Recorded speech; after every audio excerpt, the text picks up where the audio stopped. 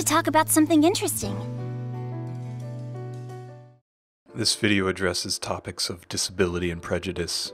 It is made with respect.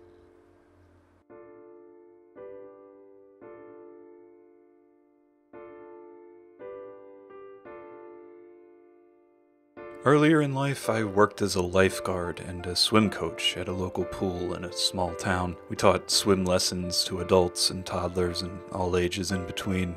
Well, one summer we were hired to give swim lessons to a group of fairly severely intellectually disabled teenagers. These were young people at the start of their adulthoods who had pretty clearly struggled to be able to survive on their own without daily help. Most had very limited communicative abilities, and some were entirely incapable of speech. We taught these kids as best we could, but more often than not, their motor skills failed to keep them afloat, and our instructions failed to reach them. Each lesson turned into more of a communal bath that helped them ease their somewhat justified fear of the water. I'll always remember when one particularly panicked young man, nonverbal, started losing control of himself, and I attempted to sing to calm him down. To my surprise, it worked instantly. The Beatles, it was, and me, who had barely stumbled through Beatles rock band vocals. He tapped his fingers to his lips once I finished, a gesture begging for another verse. I learned later that it's not uncommon for people of his disposition to quite enjoy music, even if he'll never be able to sing it. I still think about those teens sometimes. I wonder what they're doing now.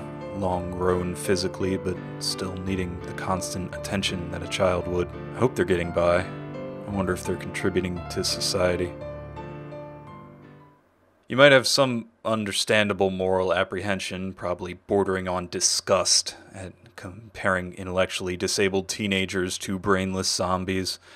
I'll say up front that I, making this video, and Mappa, making Yamada, do so with intent, and one that is clearly explored in Tae's time with Franchouchou. Let's put our emotions aside for a brief pause and consider the metaphor further. Why do we see monsters, as evil and unwanted? Well, because they're dangerous. They can harm us, you may say. But our fellow humans are far more dangerous and harmful than anything in nature. Cars and heart disease harm us orders of magnitude more, but we don't constantly live in fear of driving or of hamburgers. Instead, consider the cost of monsters. We must devote resources and attention to controlling and fighting the monster. They require other people to stop what they are doing and hunt them down. We judge them by how much they're able to grab our everyday society and rattle it, how much they threaten the collective good. Inversely, we give praise to leaders and scientists, heroes and artists and philanthropists for how much collective good they provide to society, even if they create some harm along the way. This is the metric: how much a person takes from society, how much they give back. This is a fairly basic societal benchmark, perhaps the most basic, that lets humans establish social rules that form the basis of all civilizations.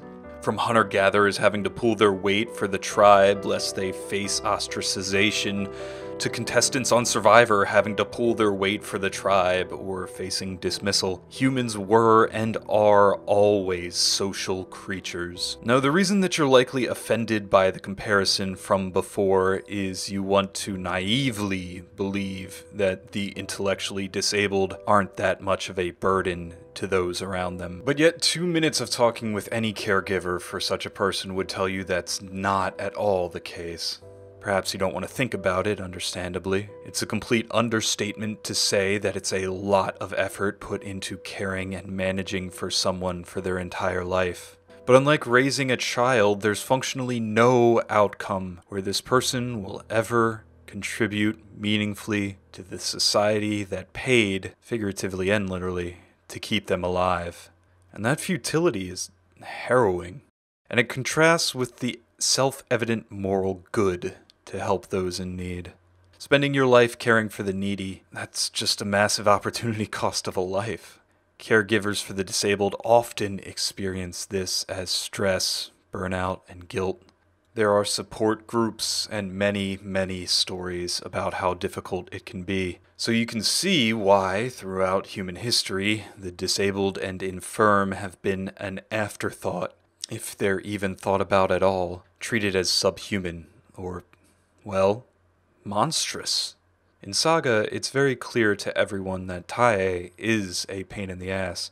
Her feral nature means that the other 7 people she lives with have to constantly struggle to maintain her social acceptability within the group and when performing. She requires additional attention from everyone around her for far less reward than she gives back. She can and absolutely does inflict physical violence on others for little or no reason, and even if it's played for laughs. Even her extended relationships get annoyed at her after interacting even briefly. She is someone that society would rather not engage with. That they would rather forget about a monster that ostensibly offers nothing to society. I'll also briefly mention here that while we look at this from a Western lens, East Asian societies are substantially different when it comes to the concepts of an individual's obligation to give back to society and not impose on others. This drastically affects their perception of the disabled, but it's mostly outside of the scope of our purview here. All of this considered, it's but a simple skip into a nihilistic slide. Honestly, what good am I to society? Honestly.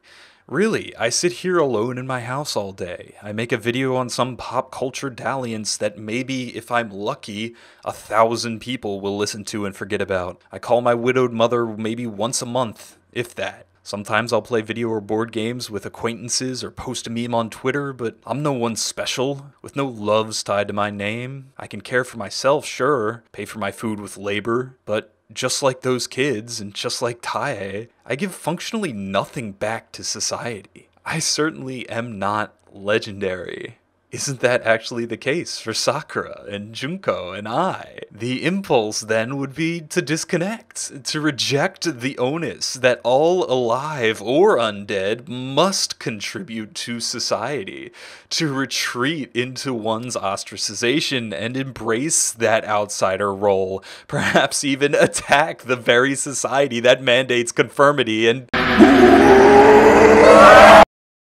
Zombieland Saga is a story about misfits, about the state of being a misfit, a criminal, a failure, a prostitute, an otherwise undesirable person whose society is so quick to label as a leech, a monster, or even just a nobody with nothing particular to offer, with no legend to their name.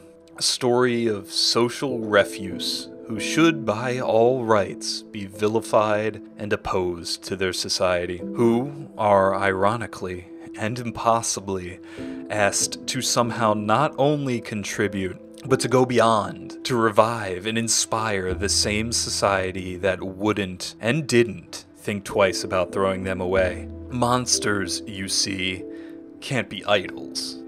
Idols is just as nebulous a term as monster. Ostensibly, they're antonyms, but they've both been worked into meaninglessness in anime and J-pop culture. But if the most endless genre of anime idols prove anything at all, it's that there's no set path to being worshipped or lauded. The best anyone can ever do to give back to society is, frankly, try. Honest effort, we like to believe, will never go unnoticed. And so it goes. Somewhere along the line, Tae's value to Franchouchou and to Saga punches out from 6 feet under to walk again. Somehow the handicapped, shambling zombie rises up to become a cultural star who earns her worth to society, actively engaging with others and providing value for them. Because she does not, as the more neurologically active idols do, ever check out. Tae never once shows any signs of struggling with worthlessness. Every task she is engaged to the extent of her limited capabilities, every interaction she participates in wholeheartedly. It is very clear to all, be they viewers or her fellow squad mates, she enjoys being an idol, And even when her teammates falter again and again, burdened by the realization of the impossibility of their task and the sheer pointlessness of it all, it's Tae who's either too stupid or too passionate about their task to refuse to let the rest of Franchouchou disconnect, check out, or become a monster. There are glimpses of intentionality, ever so faint in her actions. There are hidden talents that would never have been given the light of day had she not been engaged. Talent for finding the beat flows into an improvised percussion session later on, and then a full-on drum solo. Even her inabilities ironically flip into selling points, including her chicken-based rivalry and her clumsy cuteness. She clearly does care for her community and her friends, and does follow Kotaro's quixotic vision for Saga. By the time she has her triumph in Franchouchou's live concert, leading the crowd in a growl-based parody of Freddie Mercury's Live Aid performance, Number Zero has succeeded. She's paradoxically become not only worth far more to society than what she drains from it, but she's inspired a region. She's inspired the other idols, without speaking literally a single word, and with all the baggage that her disability brings in full view. She's become not only a contributor to society, but a leader of it. The message I took away from Tae Yamada is not some equality speech mandate. She clearly cannot do things others can, and the pain she inflicts around those around her because of her condition is never marginalized or overlooked. I think it's disingenuous to ignore that or bandage over it. I defend and will continue to defend the legendary Tae Yamada because she willed her way into being a part of her world and her society, despite and in spite of what she lacks. Tae was given an incredibly unique chance to be an idol that is already largely impossible in the best cases. For an unknown bit of misfits and monsters in the ass end of nowhere, it's nearly inconceivable. Tae, more than any of her peers, took that chance and embraced it, made it happen with the dint of her will. The necromancy that left her without her wits and the disability it presents was just one shambling step along the way.